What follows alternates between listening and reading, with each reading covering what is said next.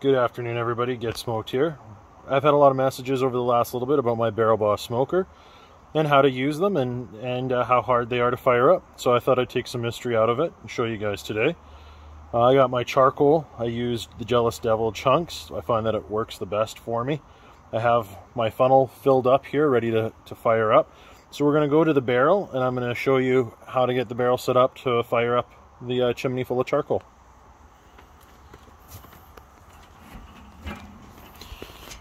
So inside you'll see that I have a fire starter block. You can get them usually at Canadian Tire. And I got my lighter. We're just going to pull those out, put them off to the side.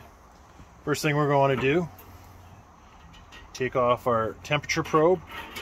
We'll pull out our grates.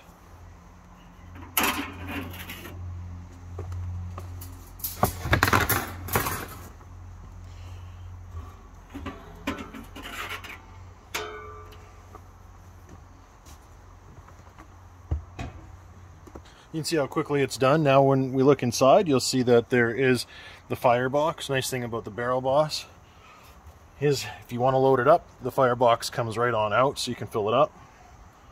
You'll notice at the bottom I have a thin layer of kitty litter. It's scent-free, all-natural clay. It just keeps the grease from building up in the bottom, makes it easy cleanup. You can scoop it out or vacuum it up. Makes things super wonderful.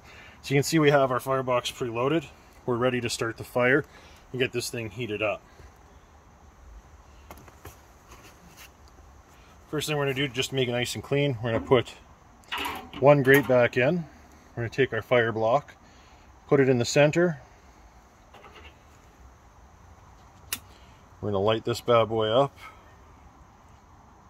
Nice thing is these things stay lit through just about everything.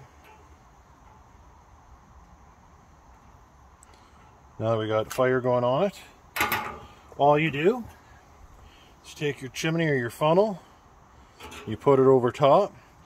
It's going to take about 5 minutes or so for the charcoal to catch.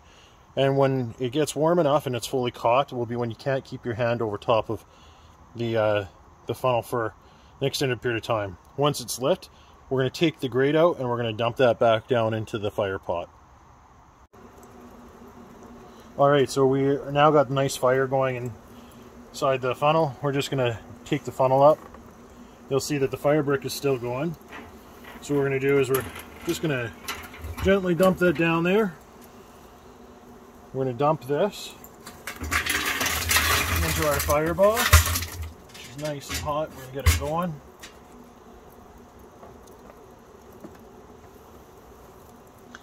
Now, we're going to quickly put this all back together.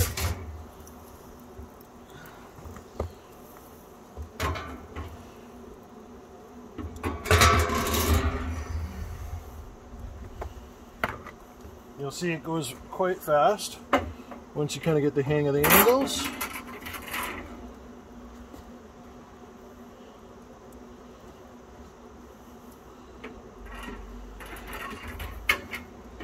Just like that. Put my gauge back on. We're going to close it up. First thing we're going to do is we're going to open our exhaust port. And then these are what controls our temperature. So when we start them up, we want them nice and open. We want to get that airflow going so we can get the fire stoked.